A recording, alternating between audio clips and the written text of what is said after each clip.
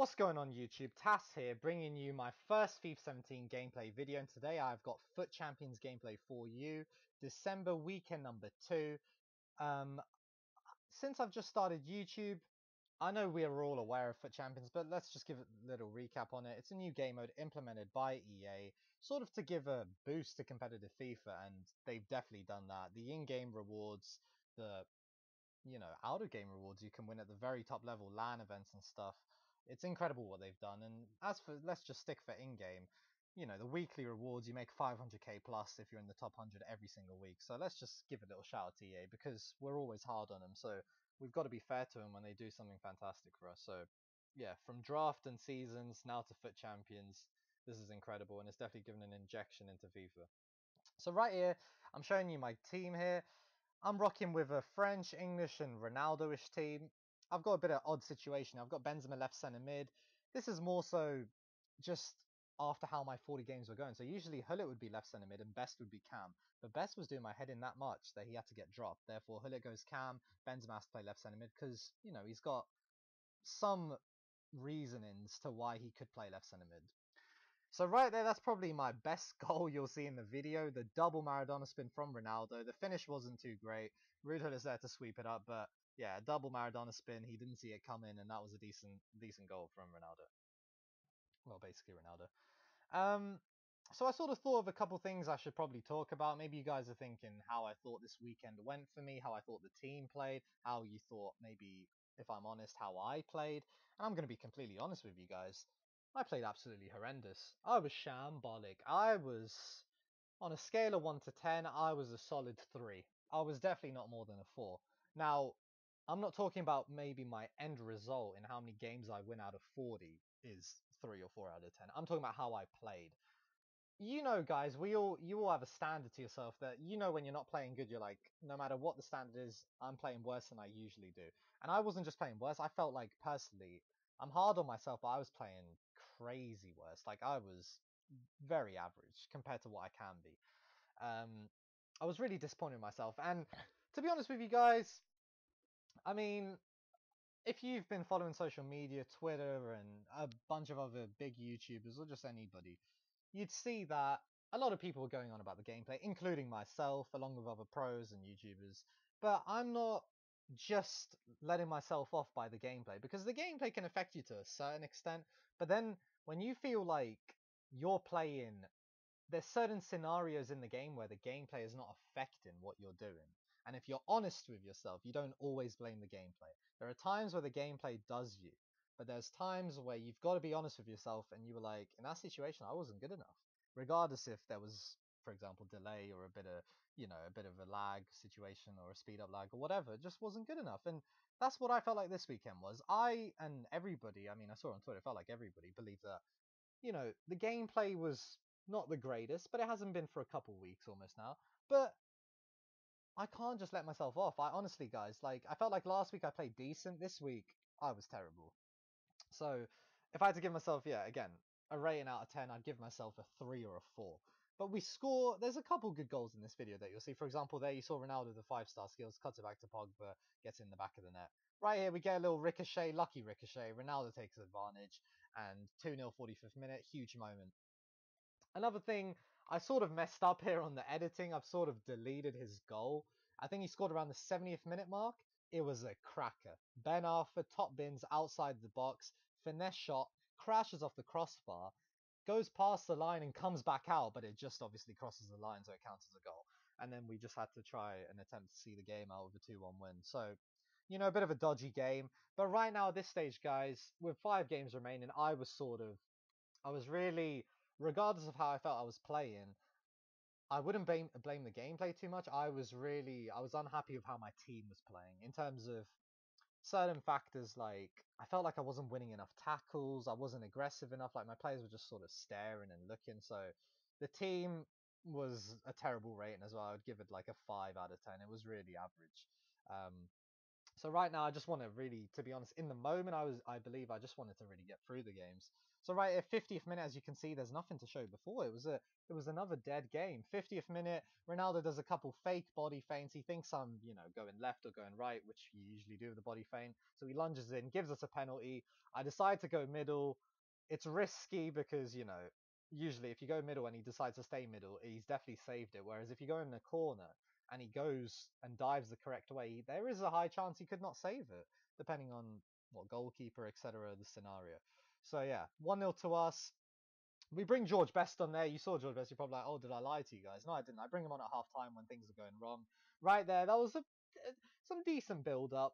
Best, does a little body feint at the very beginning of the move, gives it there inside to Pogba. Neymar with a drag back and a scoop turn. He does the hard work. Pogba does the rest. If he doesn't score that, I'm going to have to get him out of my team. So fair play to Pogba, but Neymar does all the heavy lifting and gives Pogba the rewards. And right here, as you can see in this specific game, it was sort of like a 10-minute burst. So I remember I got the penalty like the 51st minute. This is the 65th minute. Now we're 3-0 up. So it was just sort of a quick 10-15-minute burst of a couple of goals that got me over the line. Other than that, didn't play great. And obviously a 3-0 scoreline in that scenario and time left on the clock causes a rage quit of my opponent. And yeah, let's talk about the record. So right here, as you can see, I'm pretty sure on the next screen you'll see, I have 36 wins, I believe it is. So we have 2 games remaining. Yep, 2 games remaining. The best we can do is 38. Let me talk about when I lost. I believe I lost on 5-0, and then I went on a 29-game win streak and lost at 34-1. So just before I started recording my 5 games, I lost, which kind of was annoying because 39 would have been nice, but can't get too greedy. I had a terrible weekend. I would have took 38 beforehand, so if we could get 38, that would be great. But right here, I just want to make sure I don't mess up the game here. Benzema gives a good ball to Ronaldo. Now, you might say, why is that a good ball? It looked like a simple ball to Ronaldo, but sometimes the RBA passes are just not accurate enough. And on this game, the striker won't control the ball. And then, the pass just goes into the goalkeeper's hand. So right here, my opponent's got the ball. A bit of a mess up. You could say AIDS mess up with the Blanc pass. I could have passed it somewhere else. It was unfortunate. An unfortunate goal. I'm pretty sure everybody that plays FIFA, that's the sort of goal that does your head in. So right there, we gift him the 1-1.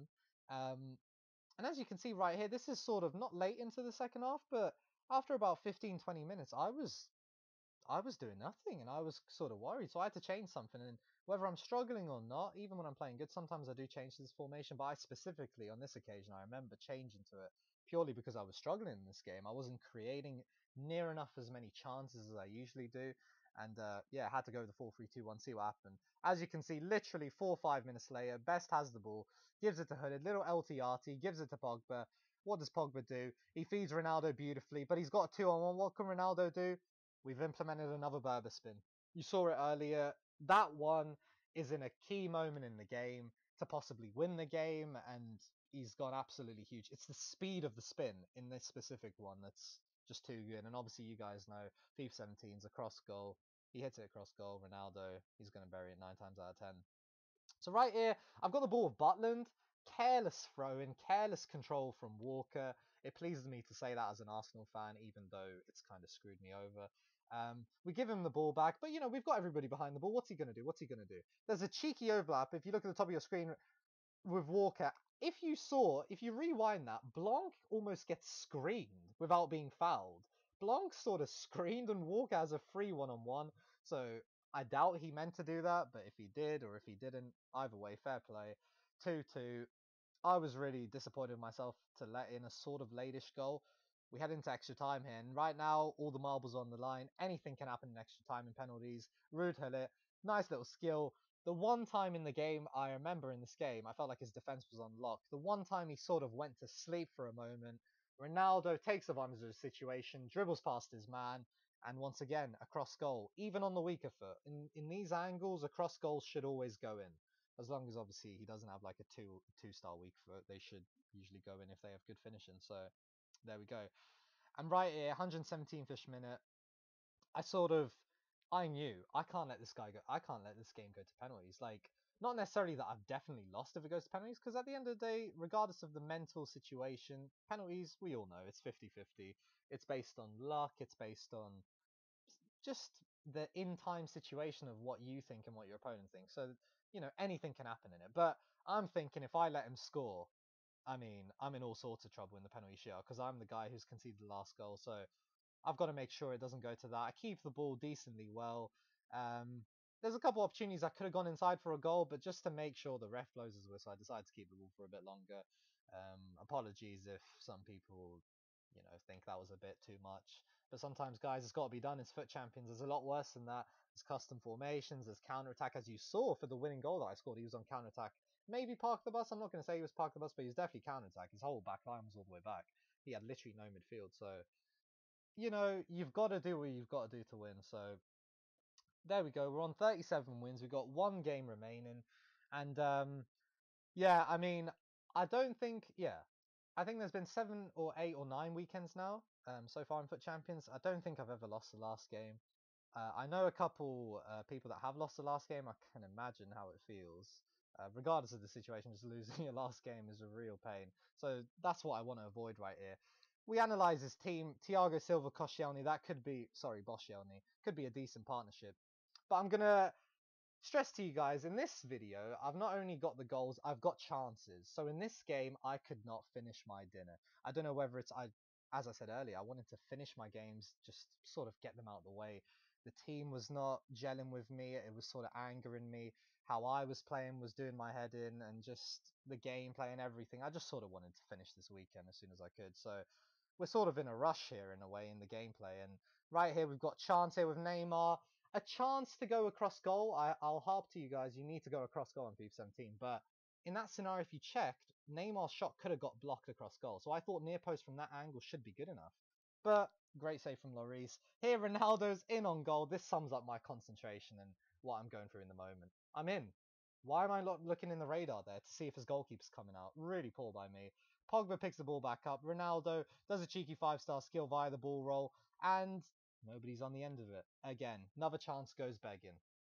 These are solid chances. They're not clear cut, but they're solid chances. He has one chance, 38th minute. He should be 1-0 up. Now, we all play FIFA. We all know when you miss multiple chances and your opponent gets one chance, what usually happens? You can all say it with me. Your opponent scores. For whatever reason, EA this time said no, or FIFA said this time no, which, I'm grateful. Don't know if you saw earlier there, Pogba literally decided to not control the ball. If that doesn't sum up to you sort of what I felt of the team, then I don't know what will. But we're on the attack here with Ronaldo. What's Ronaldo going to do? Body feints inside, sort of stands still. I'm waiting for an option, no option. But it sort of dilly-dallies. His strength, his height, his hair, whatever it is, gets him the ball back. Beautiful ball to Pogba. Watching that back, I've got to be squaring that to Neymar. I'm sure you guys maybe agree, maybe don't agree. It's not a definite square, but look, when his centre back messes up there, I've got to be squaring that because that's a tight angle on the weaker foot. You never know what can happen. So what do you think, guys, is going to happen here? It's 45th minute. We get the ball off him. We play it to Ronaldo. Surely this is a goal. It crashes off the post. Neymar's in, and that's a goal. 2-0, 45th minute. And that's what I like to call a dagger. That's a dagger for the opponent. You can easily come back from 2-0, but the 2-0 in the 45th minute, especially if you guys checked in the clip, he had the last attack, it seemed like. But I quickly got the ball off him. His defence was nowhere to be seen. Ronaldo takes advantage. As you can see the stats there, it was not complete annihilation, but it was, in my favour. We just couldn't score as many goals as we should have. But there we go. We end the weekend with 38 wins. Extremely pleased with 38 wins. I don't think anybody this weekend went 40 when it was all said and done. A bunch of people went 39, including, I'm sure you all know, Gorilla, Epsilon Gorilla. Other players you might not may know that went 39. I don't think you may know him. So Epsilon Gorilla went 39. Fair play to him. I know he streamed some of his games, so it's not easy streaming and playing. I've tried it. But yeah, 38 wins we get. Decently happy. The point of this month anyway, guys, is there's no qualification for regionals like November was. There's just, for rewards and just keeping the consistency up. So at the end of the day, to be honest, you just want to be in the top 100 weekly and monthly as a competitive player. So we've definitely secured that with an 11th place finish. I believe when the leaderboard was all said and done, I ended up around 12th, I think. Yeah, 12th. So not too bad of a weekend. Could have been worse, could have been better, but we'll definitely take it. And I mean, week after week, it's sort of getting like a drag because every weekend you're playing 40 games, and this weekend, for whatever reason, the last 5 or 10 so games sort of were a drag to me. But right here, I show you guys the monthly leaderboard for December. So there's been 2 weekends, 80 games. I've won 77 out of 80. Right there, ability Neymar 79 out of 80. Fair play to him. Gorilla 78. We're sitting there fourth. If you guys don't know, I'm an Arsenal fan, and yeah, I'm pretty sure I'll see some comments about typical Arsenal fan coming fourth. But we'll take it. It's all about consistency, guys. I mean, if you guys don't know, I was thinking about doing a video, sort of an intro for October and November. I came second. So, I mean, it wasn't the first place that, if you finish second, you want to be first. But for me, consistency is key, and I've always been at the top so far, so that's the most important thing to me. And other than that, December purely sort of just a sort of relaxation month, and sort of just going through the motions, just getting used to FIFA 17 more and more, and just sort of making sure we get the rewards, because we all know the rewards every week and month are great rewards, especially depending on your luck. They could be crazy. So once again, guys, thank you for watching the video. I just want to say I'm planning on uploading rewards, weekly rewards, the eventual monthly rewards, and obviously FUT Champions gameplay. I think I'm going to make a series out of FUT Champions. I'll probably have to start at the beginning of a month because now I've hopped into the second week, so I probably can't do it now. But yeah, so if I also want to add another type of series, so if you guys put in the comments what you want to see from me, whether it's draft or whatever, I'd appreciate it. But until next time, guys, peace.